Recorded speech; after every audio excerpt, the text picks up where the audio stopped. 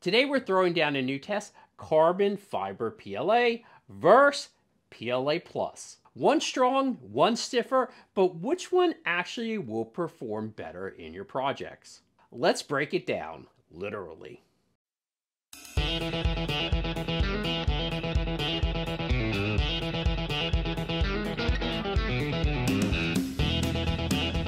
PLA Plus is your upgraded, more durable version of PLA. It's tougher, less brittle, and prints like a champ. Carbon fiber PLA takes chopped pieces of carbon fiber and adds it to the PLA, giving it extra stiffness, a matted finish, and a look that says, I mean business. But it's not all upside, so let's get into it.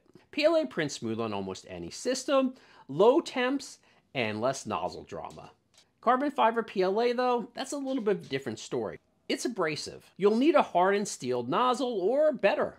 Don't send this stuff through a brass nozzle or trust me, you'll be crying later. That said, the finish is actually really cool, sleek, and amazing.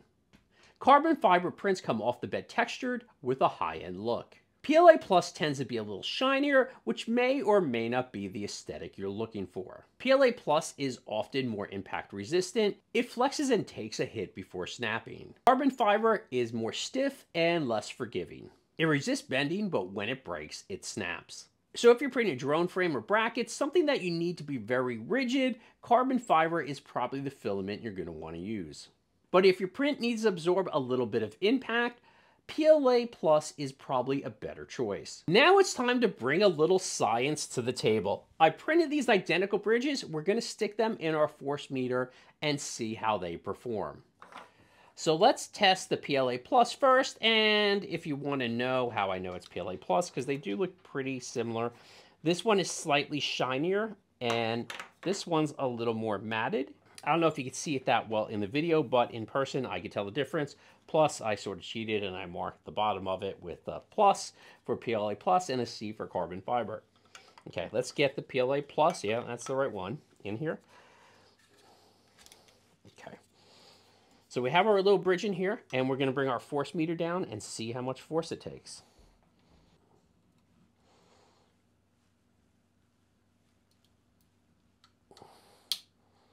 Okay, it did crack, so right there, we'll go back and look at that.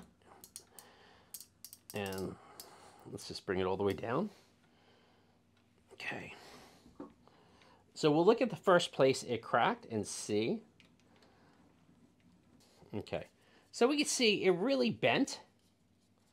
It bent. It didn't snap right there in the center. It bent. You see a little bowing near the two edges, and that's the PLA. Now let's do the carbon fiber. Okay, so this is the carbon fiber. Oh, a lot more cracking.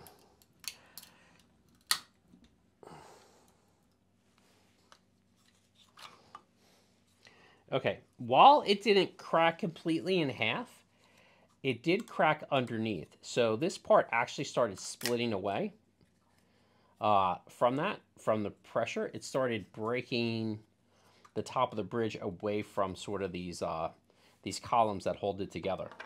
So the carbon fiber definitely cracked right there, where the PLA just sort of bowed. It wasn't as rigid. Carbon fiber held the initial force, but it had very little flex. And once it reached its limits, it had a clean crack in it.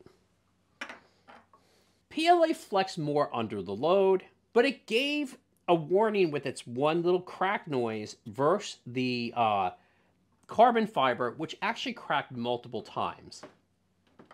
When it comes to precision, carbon fiber is a bit more dimensionally stable. The rigidity helps it keep its crisp edges and fine details.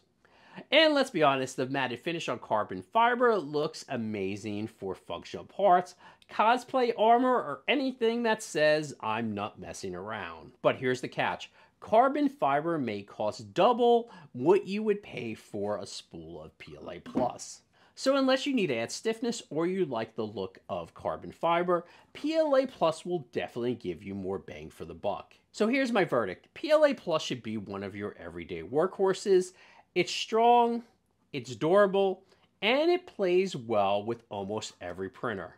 Carbon fiber is especially filament and is great if you need rigid parts, but make sure your hardware can handle it. For more on 3D printing, DIY, and maker projects, make sure you like and follow MakerBuildIt, and remember, keep on making.